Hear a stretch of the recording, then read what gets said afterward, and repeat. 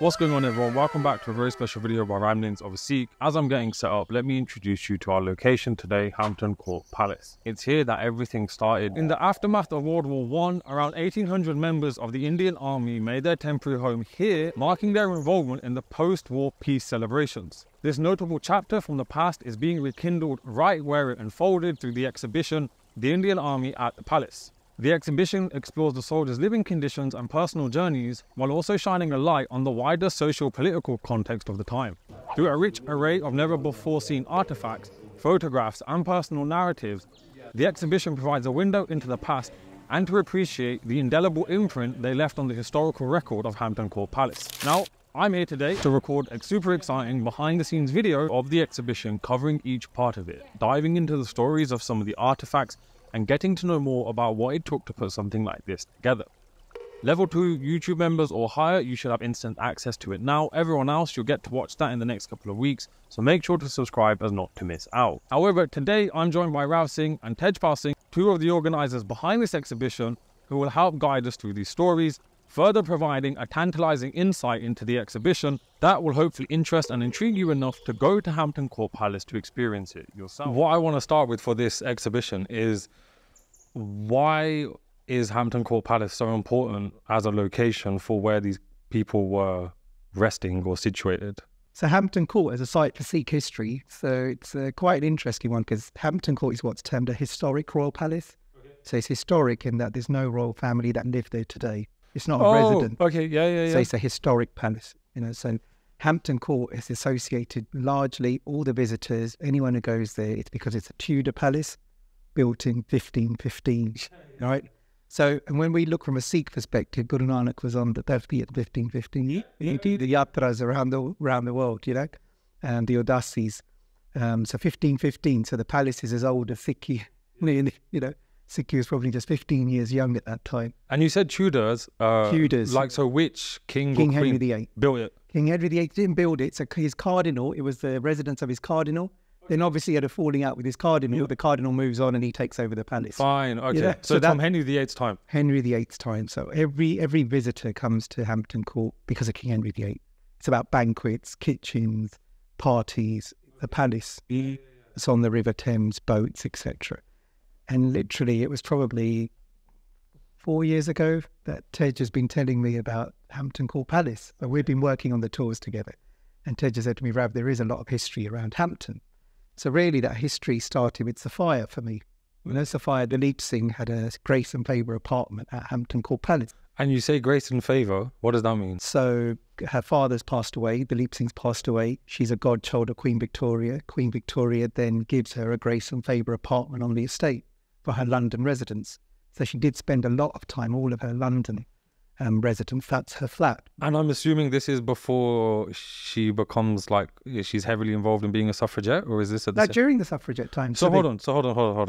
We can't skip over a fact like that. So you're telling me she's a suffragette at the same time she's living in a building that is essentially given to her by the Queen? Exactly, and that's why she was such a prominent suffragette, because of her royal family connection. So I think she was weaved into the suffragette movement so that it would gain media attention. Do you think without her, without the Queen's backing, so to speak, I know she's not literally supporting her, but as in giving her a house is a pretty decent way of supporting someone. Do you think if she didn't have that, she would have been as influential as a suffragette as she was? Probably not in the media. Because when a princess who has a grace and favour apartment supported, Queen Victoria died in 1901. So King Edward, and he's talking to his minister saying, look, she's causing all this embarrassment to us. What can we do about her? But they can't kick her out of her grace and favour apartment because Queen Victoria had bestowed that upon her. So there's letters at the British Library, about what do we do with this woman who's going around causing all this havoc, according to the government. So that was one part of the history. And then Tej told me about all the rest of the history, which is, I'll let you carry on here, about based on the coronation camps.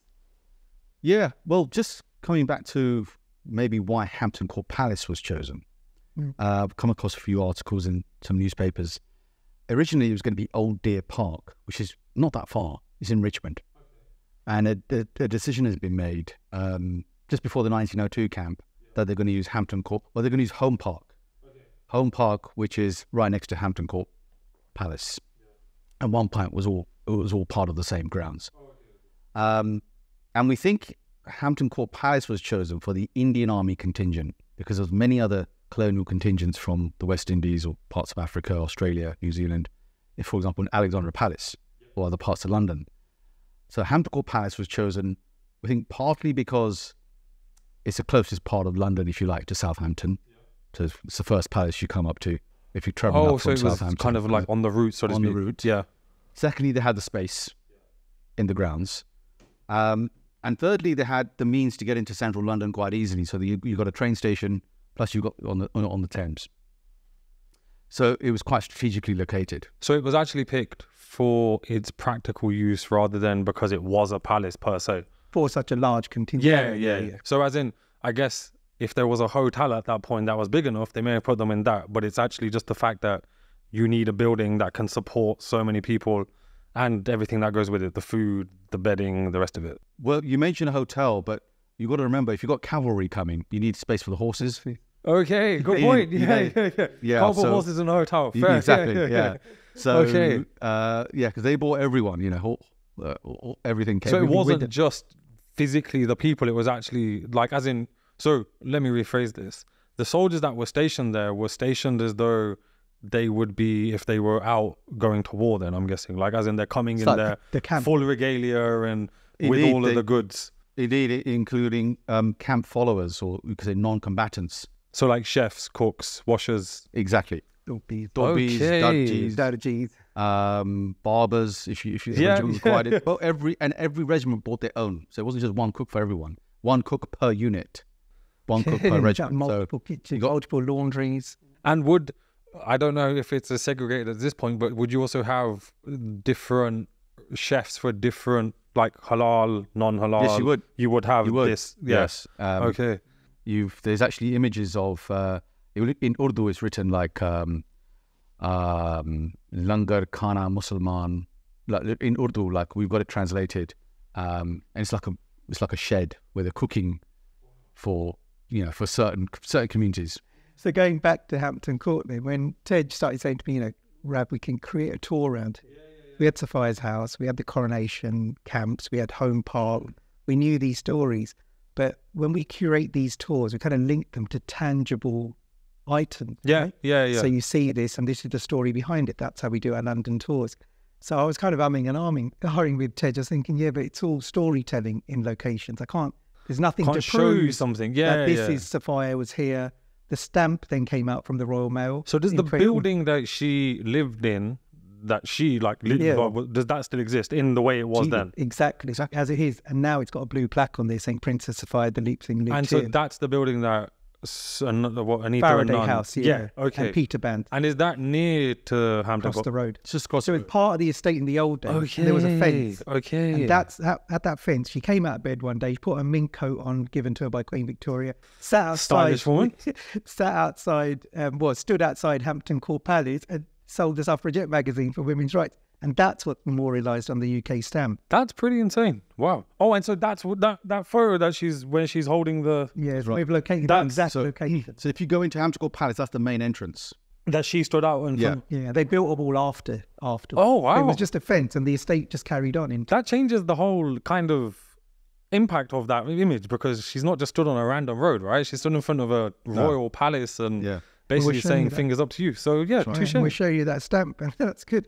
And then we have the station opposite and you see all the parades and people coming over. And it was just like, how tangibly do we tell that story on a group tour? Yeah. So 4 years ago, it was kind of like a vision in 10. I was just like, mate, it's hard. I can't work with anything. So you guys have been working on this exhibition literally for 4 years then? Like, then the idea of I'll tell you what happened. About 6 years ago, almost to this day. Yeah, so 6 years, 2017. I emailed the palace. I didn't really know who to email. I just emailed a random email address because Aftar Bara had an image of the 23rd Sikh pioneers at Hampton Court. Yeah. So I emailed them, given that's the regiment of my great-grandfather. Yes. And I thought he might be in there because I actually didn't know how to recognize him initially. Okay, I see what you mean. And I wondered if they had the names. in fact, they didn't really know anything about this. They knew something about the regiment, but they didn't have the names. So they invited me in, and two of the chaps, one called David Packer and another guy called Ian Franklin, who've both now retired, took me to Home Park and mentioned that 23rd Sikh Pioneers were actually one of 26 regiments here in 1902. There were 1,200 Indian soldiers here. Wow. And they didn't have the names, and I got them from the British Library anyway by then. That really was the beginning of this journey, because David just said, when he just pointed at Home Park, he goes, wouldn't it be nice, Tej, if there was some kind of board here telling people that? The sort of history of it, And we walked back casually, and that really planted a seed in it. I thought, well, actually, it would be great. Because nobody here knows this. No. Well, and we'd just finished in 2018 an interpretation board at Chelsea. At the memorial. So Tej has got his idea of an interpretation board. We've actually proved we can do it by doing. Oh, I see, and it comes together then. So he was saying to me, if we could do a tour, we could get an interpretation board here and do the tours. And I was like, okay, but you know how hard it is to talk to a palace. I've been working with Chelsea Hospital for 8 years before I got an interpretation board there. Yeah. And I was just kind of, it'd be nice, but it's hard. It's the other side of London. It's a palace that's got an entry to go into, £29 to go into. And then what happened, the stars started to align, because we've now sown the seed in people's heads, right? So May 2021, I get an email. We've just revamped our website during COVID, get an email. Hello, my name is Zakira. I'm working at Hampton Court Palace. We're looking to do some research into the Indian Army here. Do you think you can help? Funny you ask, right? Funny you ask, I said. I said it to Tej, and I said, Tej. You're up. So I said to Zakira straight away, and a whole series of Zoom calls started. And at that time, they were talking about an exhibition called Standing with Giants. Which are those big silhouettes? Big silhouettes. Right. They're now installed, again, 3rd year running. So they needed someone to design a Sikh silhouette to represent the Indian Army, because they didn't just want Tommy soldiers at Hampton. They wanted to show that the Indian Army were here as well. So I said, that's a good idea. So again, Tej and Avdara wrote to them and said, look, we can design a Sikh silhouette. It's not hard, for us. And that was what all the meetings were about, a Sikh silhouette. But initially, working with them, talking to them, actually building a relationship, then showing what we had. Then Zakira took it up and put the kind of business case in for an exhibition. That's how it happened. That's insane. The interesting thing is, we're called a little history of the Sikhs, right? We're like the 30th person you contact when you can't. So first you go to Guru Singh Sabha here, Guru Singh Sabha there. They wrote to everyone and no one replied by email. So literally we were the only ones who replied. If you were around at the time, they would have found you, but you had to start. I would have definitely passed them over to you guys, man. It's outside of my forte. Zakira did say, even, all the Gurdwaras that come up in the top 10, I think, just reply to your email every day. Just check your inbox, right? It might be something worthwhile. There's so much I want to ask about how this exhibition got put together, but before we do that, I want to find out more about then the living conditions that these soldiers are enduring or at least experiencing. Maybe enduring sounds a little bit negative. But you mentioned obviously that everyone's turned up. Soldiers, the horses, the washers, the barbers. Like, how is who is organizing these people to come over, and how is it set up and structured, and what are the living conditions like for these people? But you see, if we try and do this in each segment, the 1902, then the 1911, because each scenario kind of different. Then 1937, 1919, the conditions and the environmental factors around it. And are they at these different times all staying in Hampton Court? Well, that's a good question, actually, because I'm going to come to that second one in a minute. In terms of a good example would be 1919, because there's a bird's eye view map of the structure of how they set the camp up. So you would have, the first thing that we have to kind of emphasize is all of the soldiers, British and Indian, were in the park. Because some people have come up to me and they think only the Indians were in the park and the British soldiers were inside the palace. Oh. Actually, none of the soldiers were inside the palace. They were in the park, including the British soldiers. So you had British officers. So every Indian regiment had British officers. So your colonels, your captains, they were all British. So that was a sector. Next to that was the Indian officers. Then would be the Indian other ranks, which is anyone who's Indian but not an officer. That Havildars, Nikes, Sepoys. So, and then you also had the camp followers. So they were kind of segregated like this, right? British officers, Indian officers, and then other ranks. So that's the first point to stress. Second thing is, as you say, with all these followers, they were taken care of. They brought their own doctors. Should be mentioned. We've actually got 5 doctors, an image of 5 doctors. That's insane. A mini hospital. That's actually on the bird's eye view map as well. Mini hospital, which is basically just the doctors with a problem from probably a few stretchers. So they had everything. They brought everything with them. They just transplanted their life. You know, washing clothes, fixing clothes with tailors. Everything was there on the grounds, which sounds very convenient, but it also meant there wasn't a need to mix with the locals, which is also what they didn't want them to do. Oh, so okay. there wasn't a need to do this brings me on to the next question in the list, which is, how are these people interacting with the locals, and how are the locals taking to these people? Because, like, even the experiences of my family in, say, the 70s, and I'm sure lots of people listening to this can relate, which is there's a lot of racism usually. But we're talking 1919, we're talking over 100 years ago. But equally, there's a caveat to this, which they're soldiers. So there's a use for these people in that they are defending the empire and all of the positivity that goes with that in the eyes of the locals. But what's actually happening on the ground? And, like, do they interact with locals? Well, we can divide things by the camp, because by the year. So they were here, just briefly, they were here in 1902 for Edward VII coronation. Yep. 1911 for George V. Yep. 1937 for George VI. And in between for the Peace Parade in 1919. Yeah. The 1902 was the first time they were here. Okay. So there was a trial and experiment for even the authorities. Everyone, yeah. And what we found out from the newspaper reports in 1911 is a decision was made in 1911 that we're not going to make the mistakes that we made in 1902. Okay. So it goes on. So what happened in 1902, it was a free-for-all, right, in the camps. So members of the public could come up and start talking and interacting and even try a bit of the food, and it caused offense because of very strict caste obligations of certain communities. Oh, okay. And they were offended by that.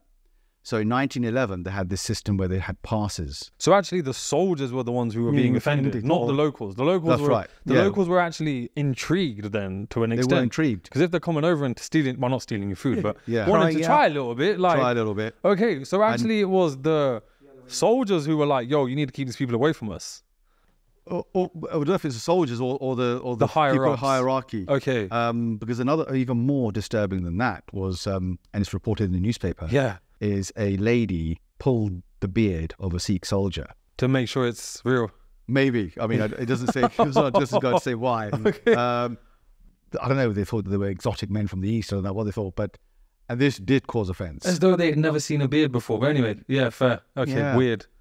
Which in those days people did have. Yeah, because there's always those British cartoons and they've got these huge moustaches and beards, right? But so and so therefore in 1911 they had a more regulated system where they would be cordoned off. Yeah, you needed a pass to get in, and that was repeated in subsequent coronations. Oh wow. Yeah, I think in those early arrivals, you did see them kind of like the images you see in France when the Sikhs are walking through Paris. Yeah. You see them walking through Hampton, and all the town have come out to see them, and the kids are looking up to the kind of their heroes, you know, and that's how it felt like in these images. We have them here, and the kids have certainly got that kind of look of these tall super warriors coming in, you know, marching through their town, and they're like little Boy Scouts looking up at them, going, "Wow," you know. That's what you see in those pictures. Really, it's kind of a reversal of how you would assume new arrivals would be welcomed out. Yeah, because you wouldn't expect them to be on the roads being like, "Oh, hi, how's it going?" Right? Yeah, exactly. One question that I wanted to ask was, this in 1919 when the soldiers are stationed, it's March, if I'm correct. No, August. Okay, so this is after Jallianwala Bagh. That's right. That's a good point. Yes. Now I couldn't help because I wrote an introduction for this, which was basically, and in it pointed out the months that they're stationed, which, as you corrected me, is August. Which is after Jallianwala Bagh. Now, my first question is, how fast did information travel back then? Because obviously, in today's day and age, when something like that was the stuff that's going on in Palestine at the moment with the ongoing genocide, that information travels so fast because of the fact we have social media. Back then, we've got newspapers, we've got telegrams and information that's coming to you via boat or whatever, right? First of all, how does that does that information get to the Indian Army soldiers, and how is it relayed to them? And then secondly, does that actually change anything in stationing these people? Or like, as in, I guess what I'm asking is actually, does Jallianwala Bagh have any impact on these soldiers? Well, I mean, they've come from, most of them have come from India, because they've already returned to India. Most of them have. And they've returned after what, the First World War? After the First World War. But actually on that note, for example, the first battalion of the 23rd Sikh Pioneers didn't come in 1919 because they were in the Army of the Black Sea. Oh. So not all regiments came in because they were still deployed in, say, Mesopotamia or Northwest Frontier. Most of them did come. Some of them didn't. But let's assume that majority of them have come from India now. Yeah. They may have, I've gone with the assumption, which you shouldn't do actually, is that they knew about Jallianwala Bagh. Yeah. But it could well be that they haven't come directly from India. Maybe they've come from Egypt. Yes. Maybe they've come from Mesopotamia directly to the UK. And therefore they didn't know about it. But there was an assumption on my part that they've come from India. But that was not necessarily the case. So we were talking about the fact that they were stationed in other parts of India. So they weren't even in the Punjab when they were in India. Okay. So they knew wouldn't necessarily get to them. Yeah. Because the British probably suppressing that news, right? Well, I think that's the reason I asked, because in a lot of the newspaper reports of the time that you read about Jallianwala Bagh, they're published after. They're not published after the inquiry. Yeah, they're not published contemporary to April 13th or whatever the date is, 1919. Onwards, yeah. And so that made me then question, if the information getting to the public takes so long, surely getting to the Indian Army is even going to take even longer. Does feel like that. However, at the same time, we know that places around Punjab, as soon as Jallianwala Bagh happens, erupt in protest. So Gujranwala, they rise up, and the British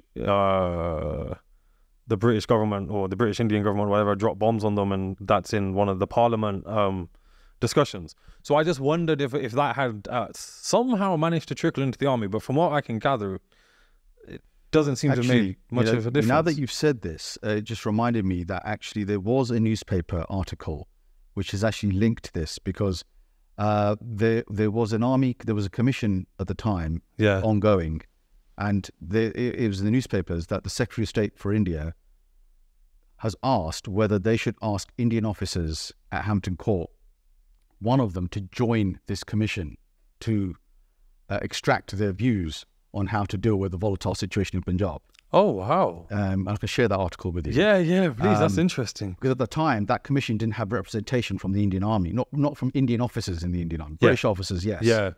And the thinking in the article was, we've got these Indian officers here at Hampton. Let's use them. So shall we, there was question was, shall we use one? Even they hadn't decision hadn't been made to use one. They were asking amongst themselves, is it worthwhile asking one of them to join our commission to ask their views on the volatile situation in Punjab? It's really interesting. It's really interesting. But yeah, no, thank you. It's just one of those questions that you're like, well, hold on, things are happening at the same time. Like, do they have any kind of connection? So these people are based in Hampton Court Palace, and correct me if I'm wrong, they're based there every time. 1902, 1911, 1919, and 1937. Okay. So what impact does that have on the wider kind of British-Indian relations, but also kind of the socio-political landscape? Because as you said, like, first time they turn up, you got a lady or someone nicking some food, and so the second time they kind of change it a little bit.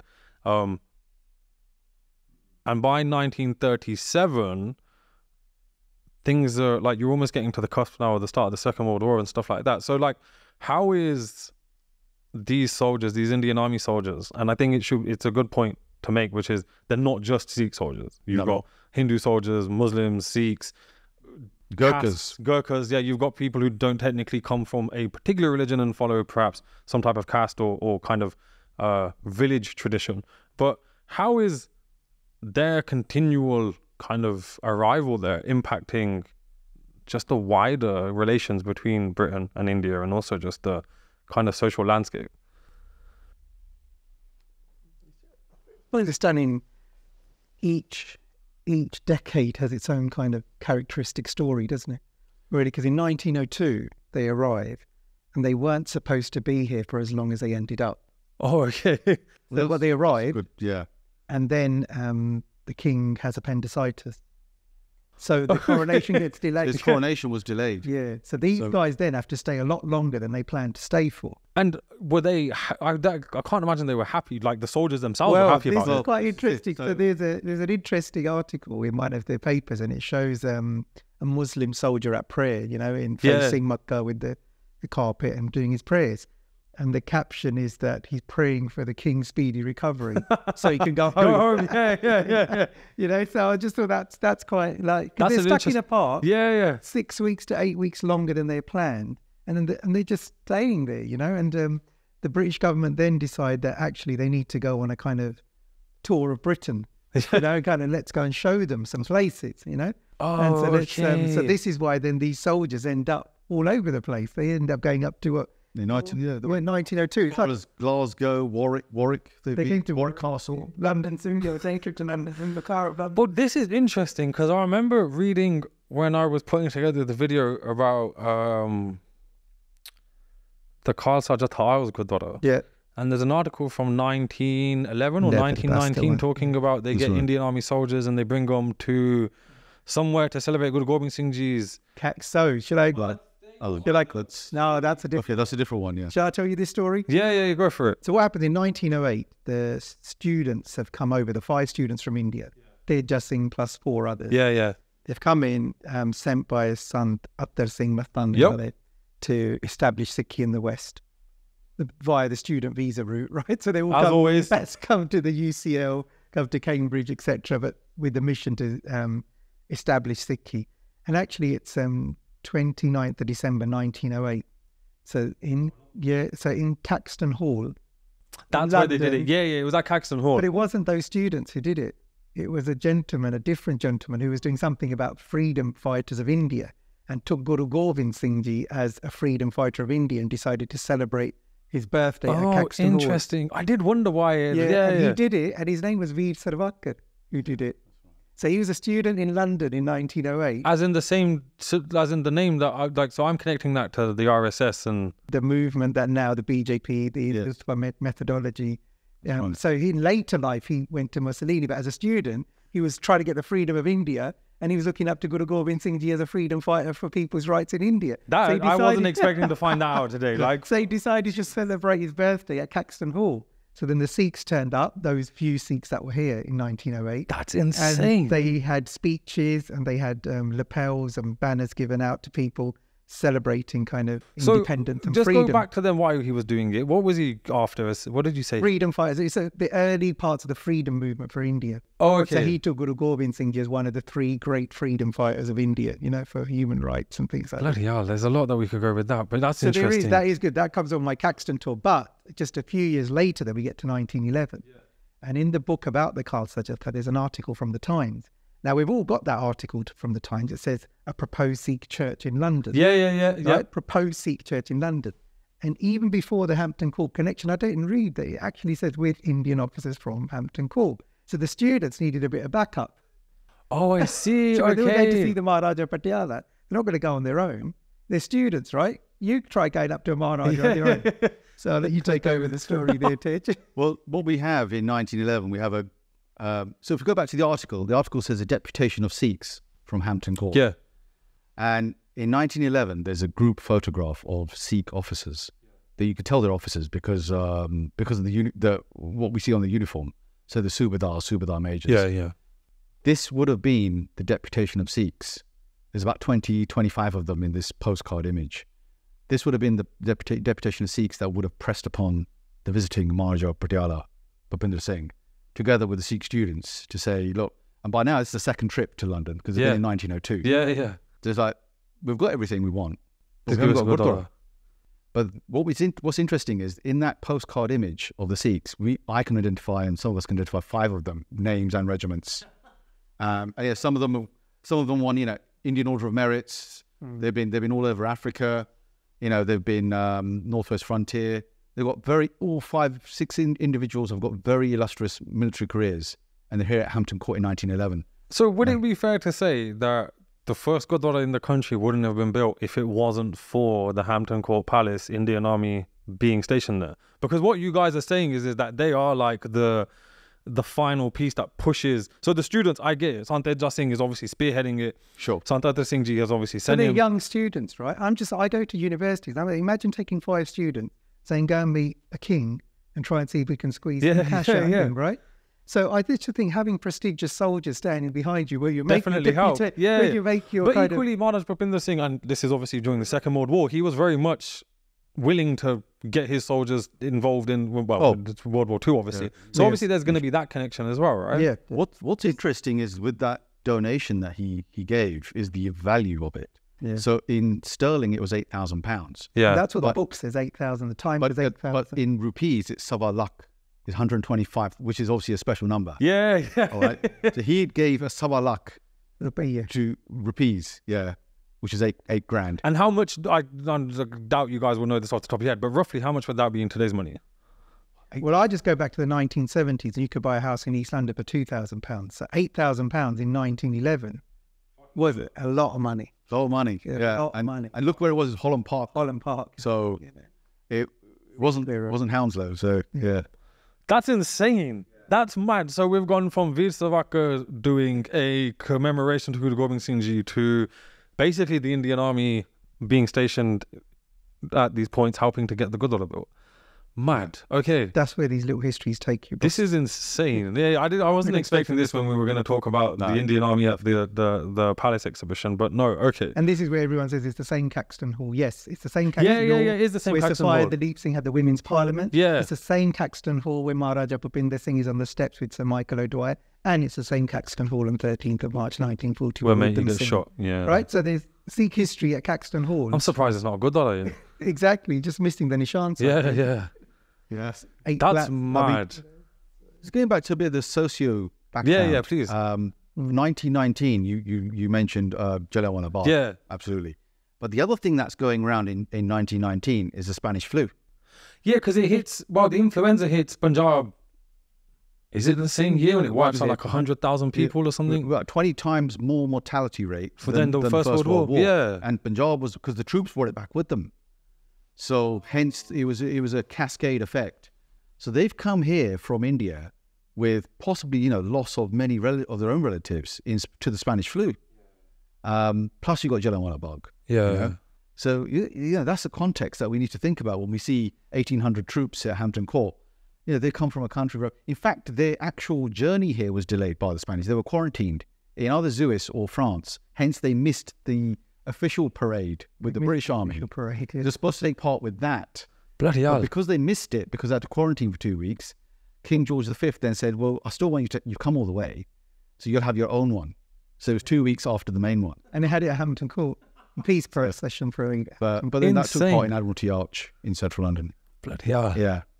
Mad. Okay, there's so much that we can... So they had a practice at Hampton Court, and then they did the Admiralty Arch.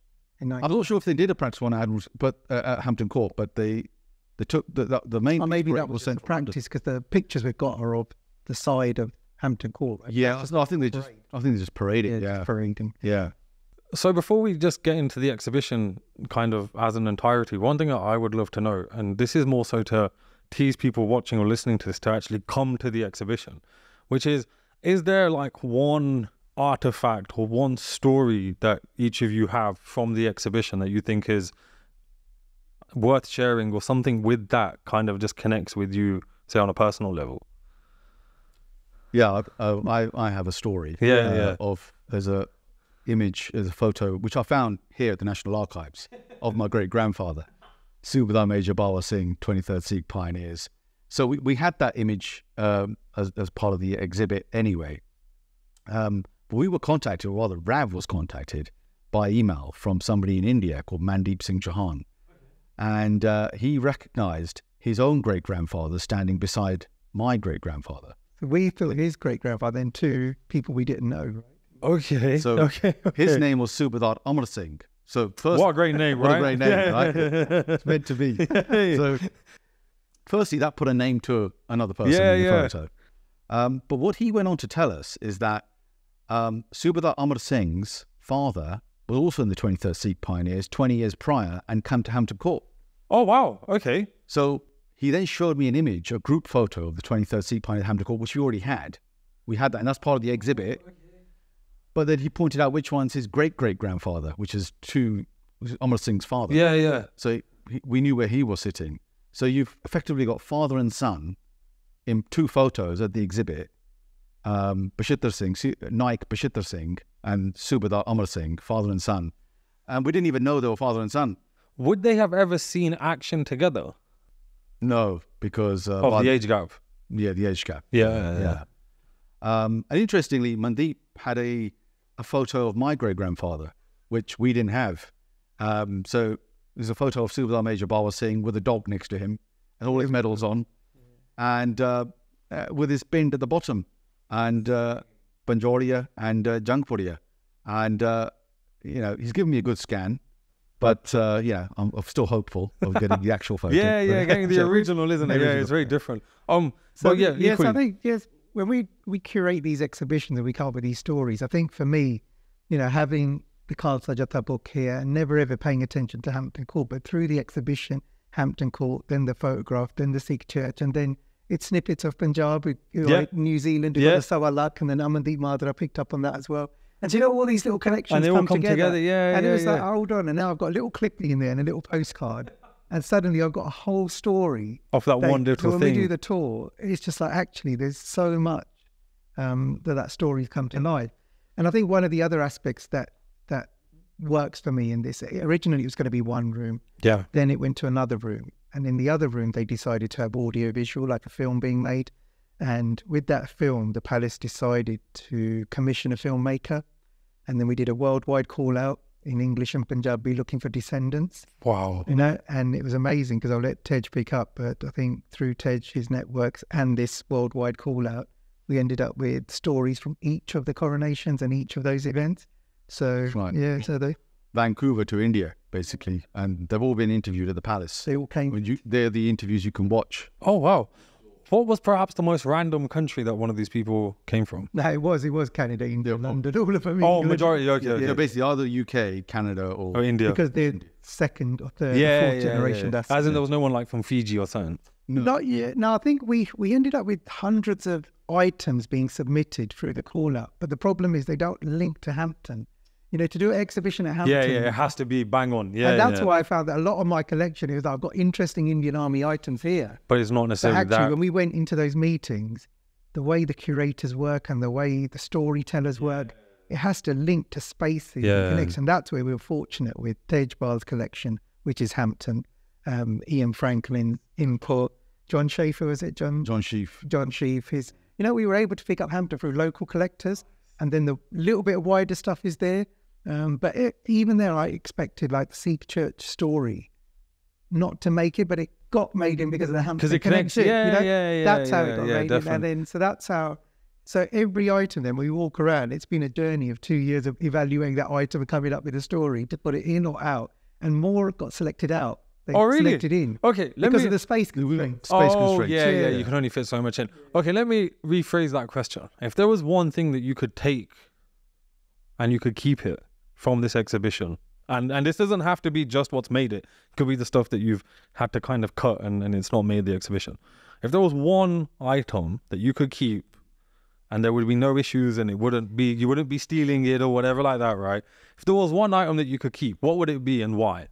Because I think that actually pulls the most interesting items out of the kind of the whole collection. So for me, I've seen these items before through Tej because we've got such a close collection. The medals I've seen before. About 75% of it is mine. Yeah. So you're going to keep it anyway. So that's the problem. But the one item for me is probably Sophia's pin badge, right? And is it hers? So what happens is there's a photo from the Museum of London at Haymarket, because we tell this story in the tour. Yeah. She's standing there with the equivalent of poppies. They've got them sitting there and all their Women's Institute ladies and her, she's standing there. And that was phenomenal. They sold these elephants on a pin. It's a little pin badge with an elephant, and you wear it like a poppy. You've got an image of it on the website, on the Hampton website, haven't you? Yeah. But there's very few that are left in the world, right? To be honest, I've never seen it. When I saw that photo, I was a bit like, oh, this is new. So it's on display, but selling those through their networks and through the princess and through the women and whatever they were doing. Yeah. What they were trying to do was the soldiers had come in summer uniforms. So this is 1914. they left India in August wearing khaki summer cotton shirts and arrived in September on the onset of winter. Oh, yes. So what they needed is heavier uniforms made like to European to withhold the the so winter. they did this fundraiser selling these equivalent of poppies, and they raised over £1 million. Raised over £1 million, so they could actually like get £1 million at that time. At that time, or the equivalent of £1 million. I think the equivalent. Oh, okay, of the £1 million. equivalent. Yeah, that's Right? still impressive though. And then they got organised and they sewed uniforms and they sent them to the Western Front so they could actually have some protection from the cold.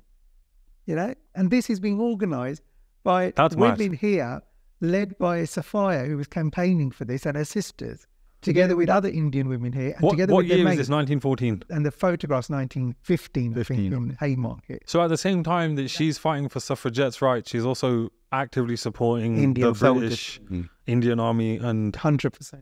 And there's another story that comes out of that. Yeah, please go ahead. Because should we go to what, 1919? That's right, we can do. Yeah. Yeah, so 1919, these soldiers are at Hampton. Yeah, the soldiers were at Hampton, as they were for the peace contingent. And what's emerged, in fact, two of our case studies are directly related to this.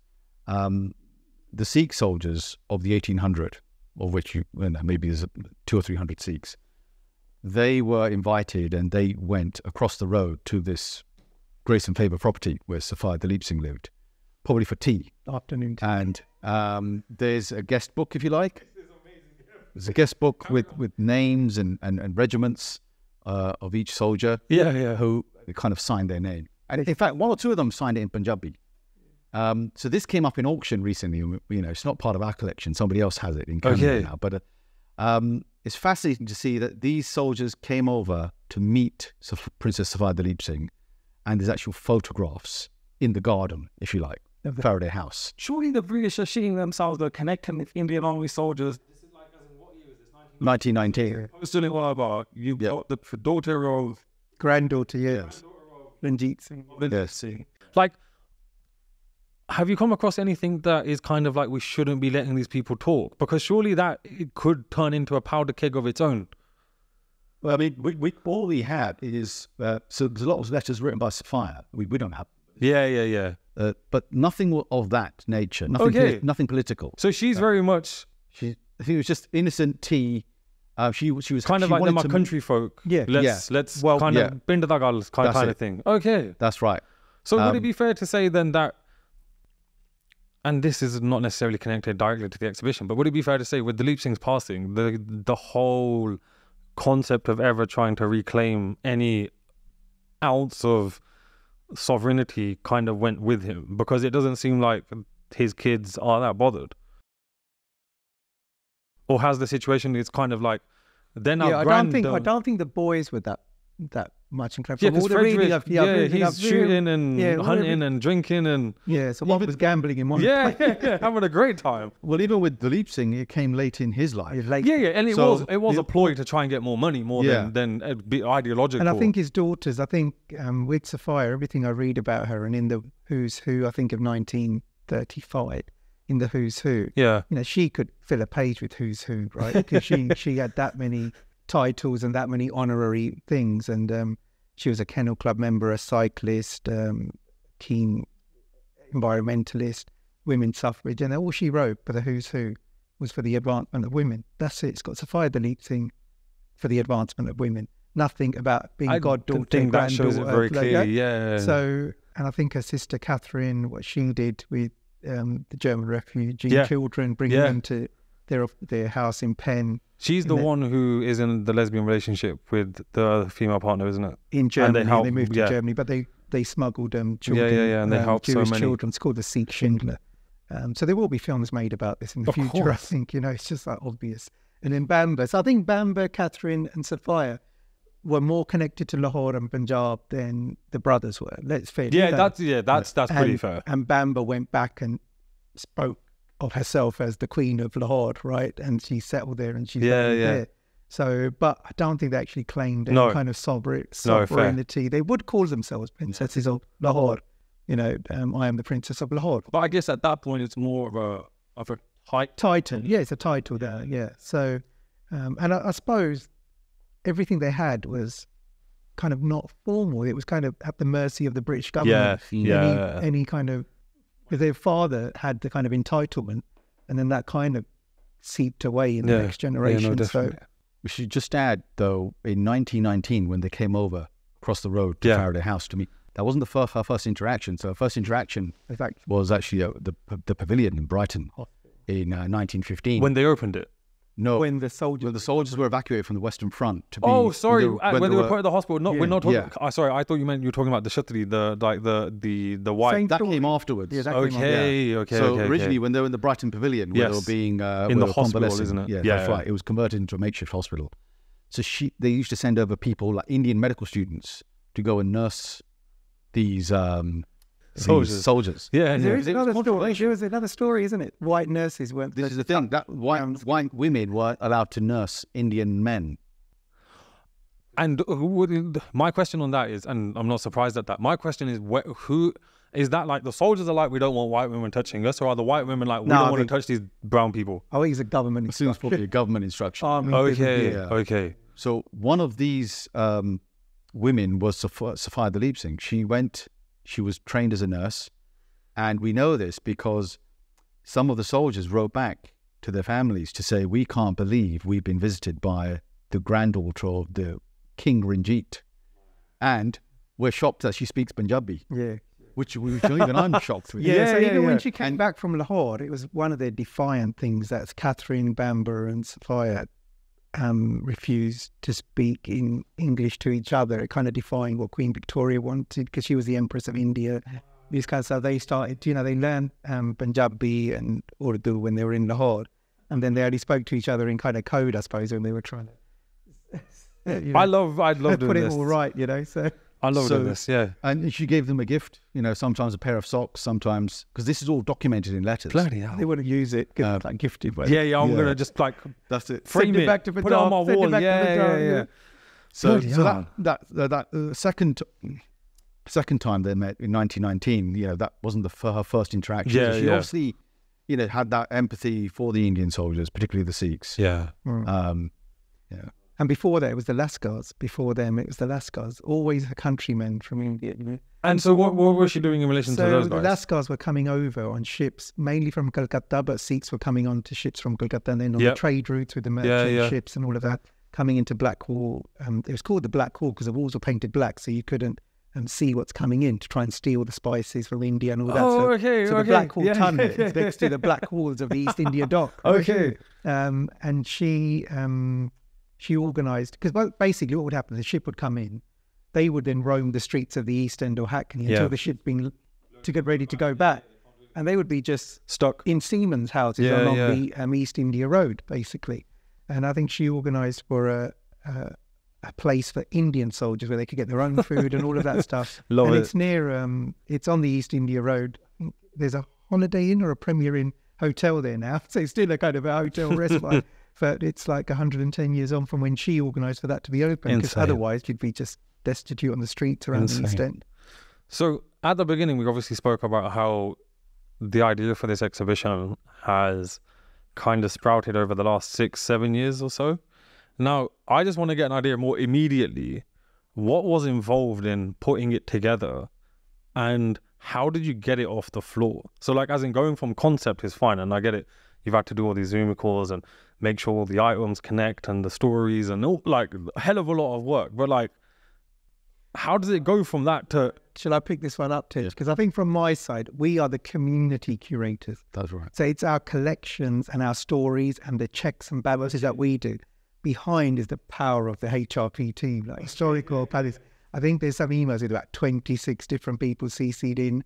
So you have Jatinda and Zakira. So Zakira's lead curator. At the Palace? At the Palace. Okay. And she's already working on her next exhibition. So they don't even get to enjoy the exhibition. We're loving it. We're going like twice a week, And Zakira's, I'm sorry, I'm over here. Jatinda's the community producer. Okay. Jatinda works at the Tower of London, but she works at the Palace on this one. Nice.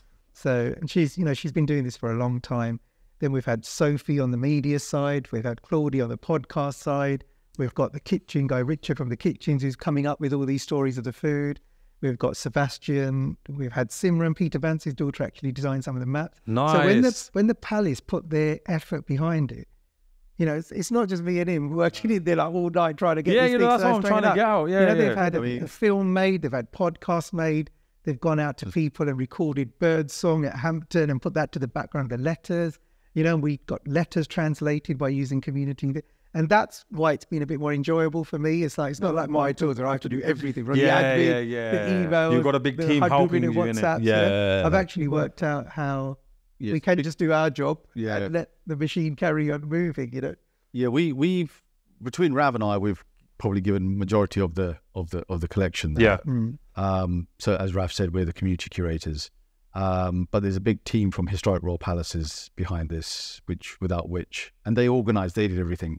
You know, we basically turned up to meetings. Yeah, we turn up to meetings, we give our advice, but they do the procurements, the finance, the cost codes that generate the business cases.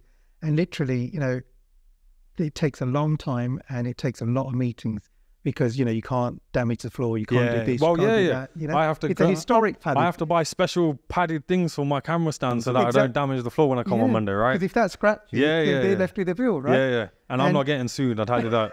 You know, so all of this stuff I've watched because we're all three of us here, we're micro businesses, right? We do everything ourselves, right? And you know, we're growing. Like the first podcast I did with you, I showed you that we're bringing people in. Now we have 10 people on the tour team, 10 people on the author. But they're still all micros. We're all 10 micro businesses. No one's got access to a free photocopy or something, you know. We're all still doing it all ourselves. But the Palace, I think they've come into it wholeheartedly because of it's their story and they want to showcase their story. And when I saw that actually it's not an exhibition about Sikhi, it's not an exhibition about Punjab, you know, so we're everything I was have this.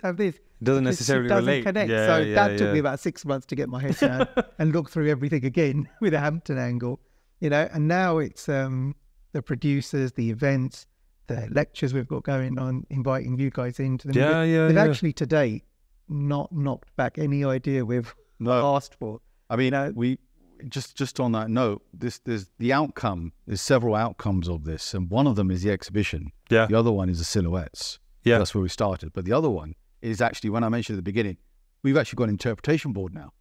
Where David actually said, wouldn't it be nice? And now we've got one, which again was only unveiled. Full circle, so between the plaque and the interpretation board, I know I've got tours there. 2027, definitely. And that's permanent, you know. So the exhibition will probably come and go, but the board is there.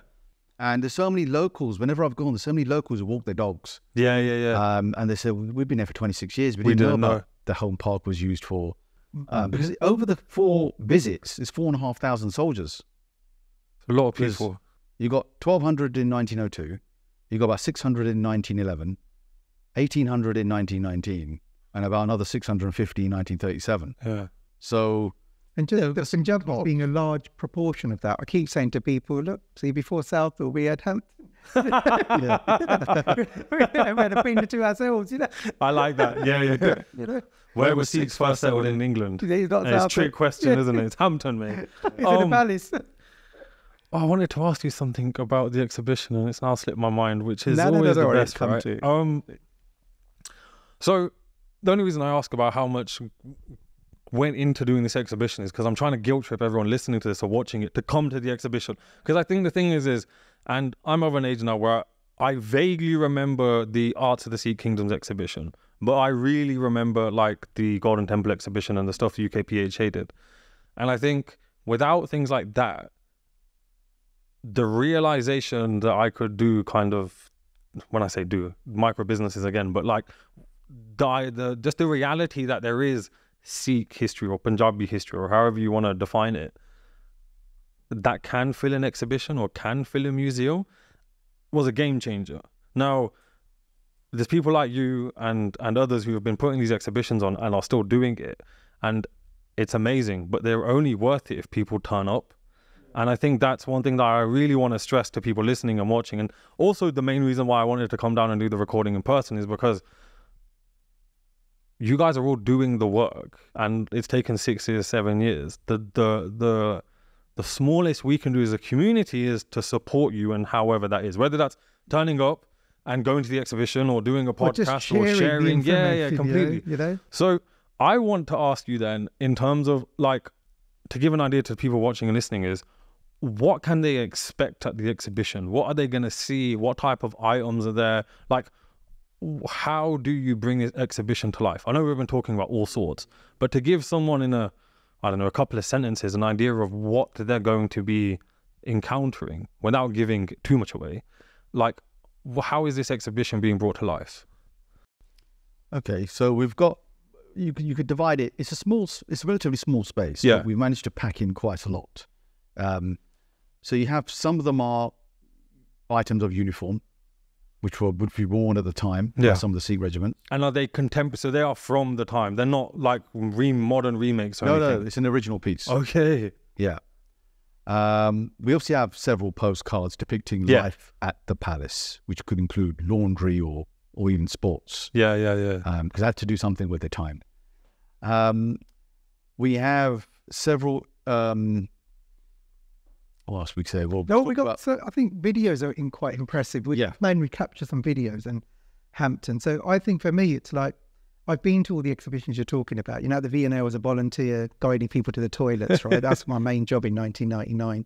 Then I went to all of them and the UK PHA's exhibitions. Actually bought groups there before I even started a little history.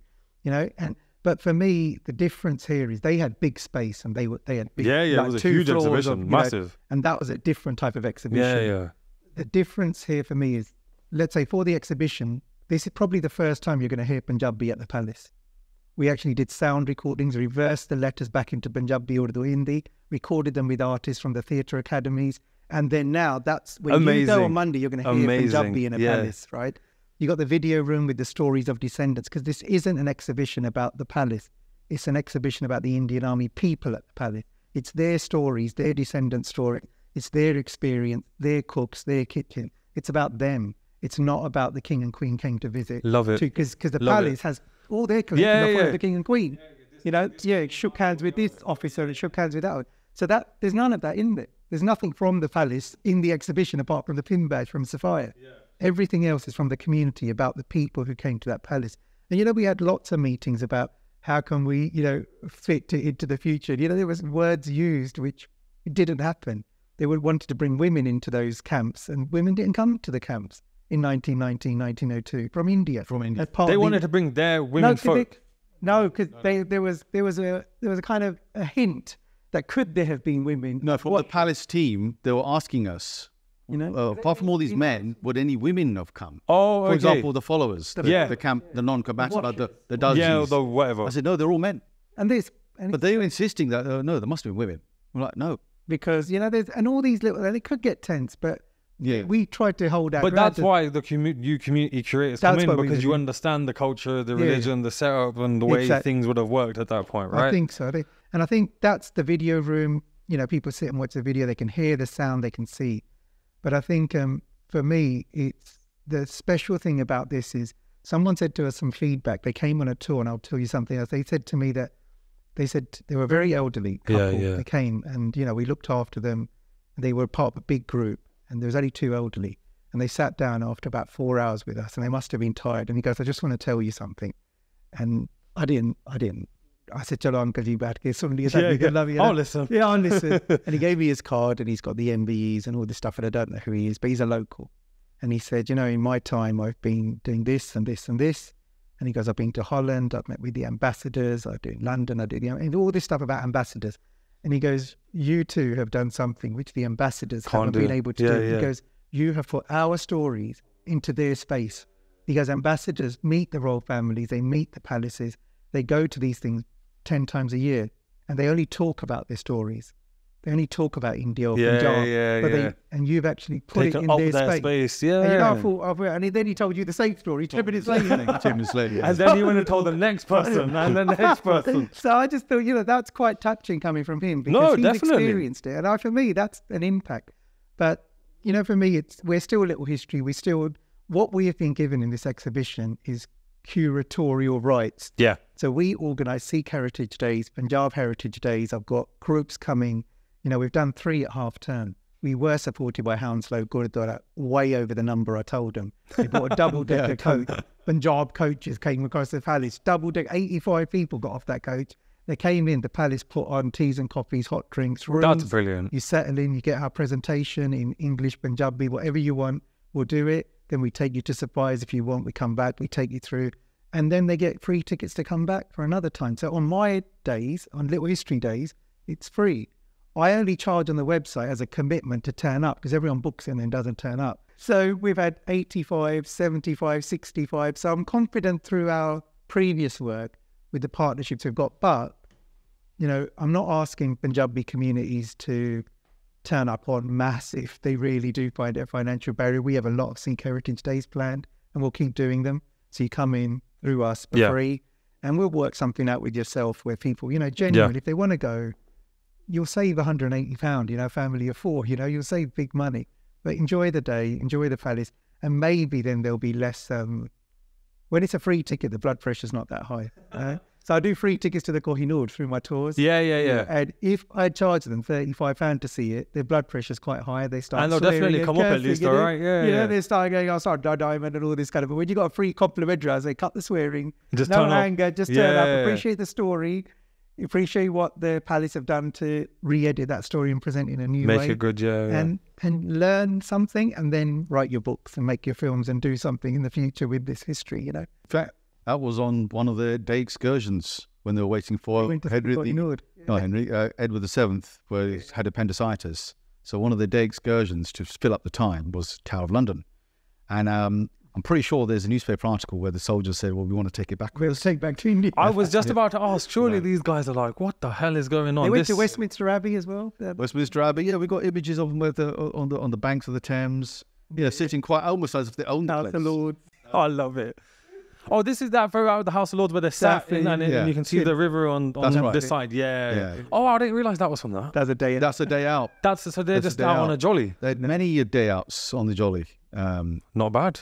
All over, not just in London, but all over the place. That's insane. Woolwich Arsenal, Portsmouth, Southampton, Warwick, Birmingham. They went to the small arms, the factory where they make arms in Birmingham. I forgot. Darlaston is somewhere like that. Where they stamp the weapons. They went there to... Well, penultimate question, and my last question about the exhibition at least, which is, how does the exhibition challenge or confirm historical narratives surrounding the Indian Army in England during the early 20th century? So I think modern narratives of colonial history is very, at the moment, very polemic. How does this exhibition either challenge these kind of misconceptions or confirm, how does this exhibition fit into the colonial era of the time? And what does it kind of say about the relationship between not just British and Indians, but also between soldiers and their superiors? Because there's obviously not just color, but there's caste, there's country, there's kind of the colonial occupier and the occupied. Like, how do all of those identities come together in this exhibition? One of the ways that's manifested is, if you look at the martial race theory, which really had its genesis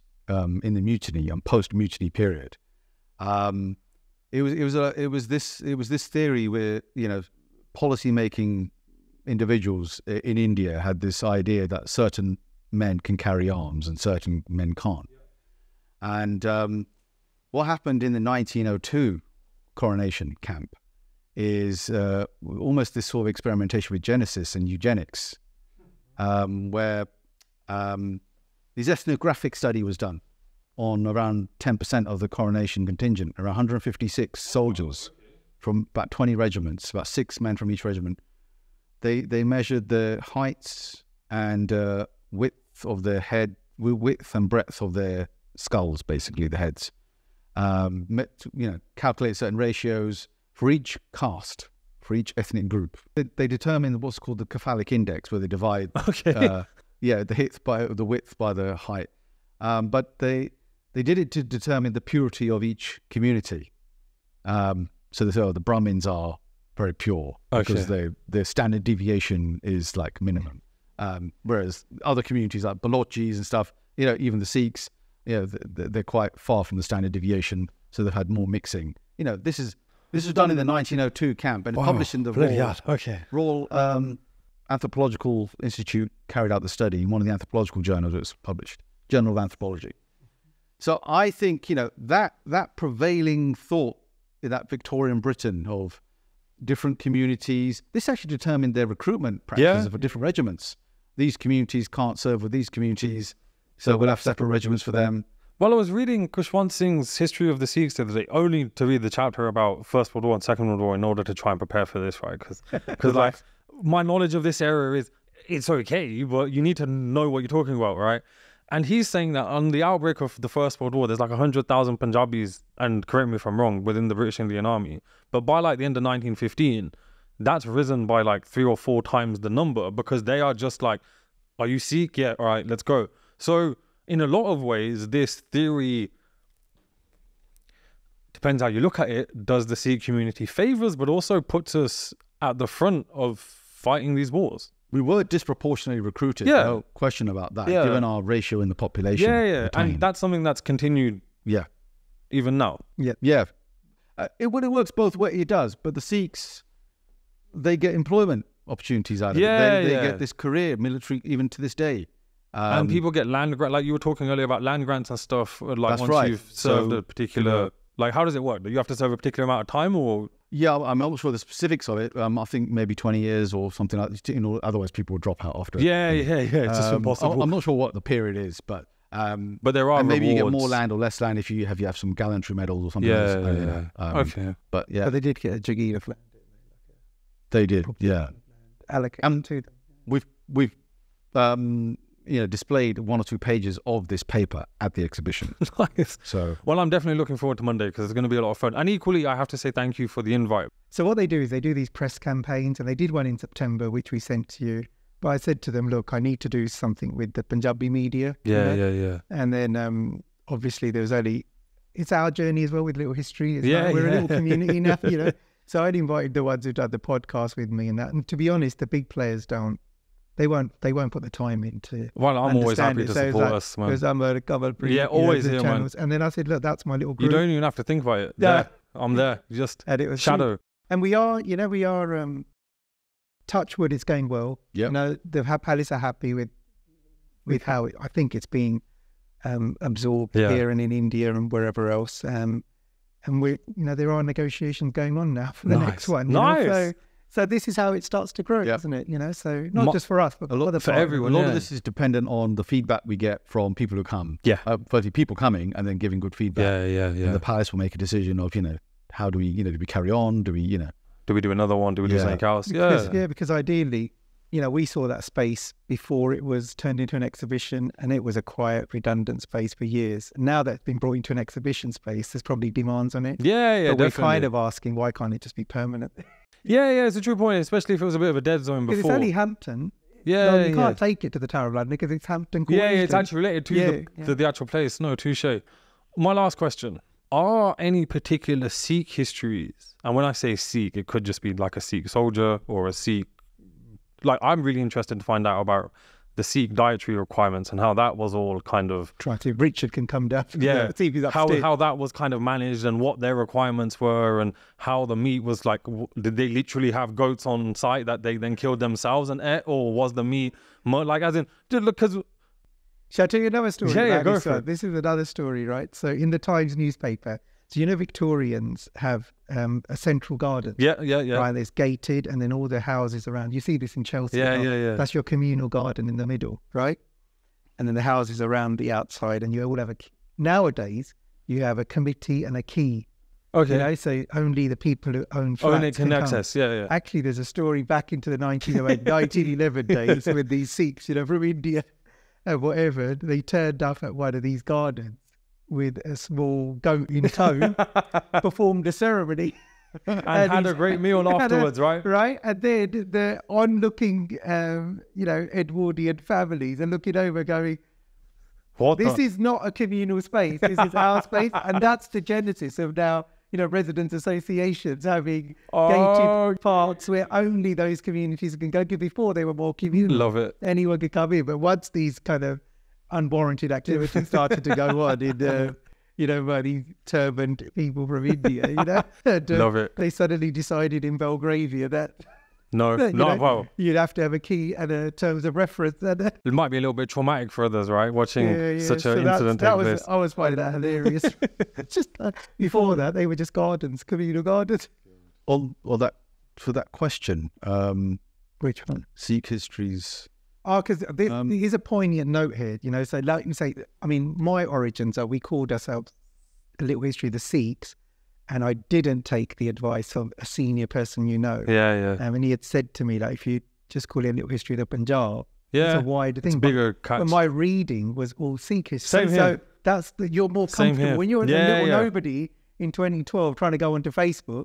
You know, I can't talk about Lahore and it's what is comfortable as well, right? Like, we know it almost. We kind of read enough to put ourselves out there on it. But he did say to me at that time, and I said, no, I haven't read enough about, you know, Islam or Muslim community. Yeah, to know the nuances and how it works. But now, 10 years on, it's different. Kind of like we can understand and present and more confidently talking. But the exhibition is about the Indian army. The Sikh stories have come through us. Yeah. But there are all the other communities are represented in there. Gurkhas will probably find it interesting to visit because there's some rare postcards on their histories and their forefathers in that, because they were all part of the regiment as well. Yeah. You know, and Punjabi Muslimans. Oh my God, it's like 50% of it's Punjabi Musliman in the Indian Army camps, and anyone that was dressed in regal headgear, they were the ones who were photographed. So Sikhs were photographed disproportionately more because they had a higher, taller height. You know. That is the end of the Indian Army at the Palace exhibition podcast with two of the community curators and organisers, Rav and Tejpal Singh. If you want to support the work I'm doing and see Ramblings of a Sikh grow, then consider becoming a paid YouTube member or join our Patreon community via the links below. Your support helps us produce content but also provide you with exclusive features, including early access to all our videos. Your contribution helps bring these stories and videos to life, and for that I'm deeply appreciative. Remember, there is a super exciting behind the scenes video of the exhibition coming out very soon, so don't forget to subscribe. Otherwise than that, I'll see you all in the next video.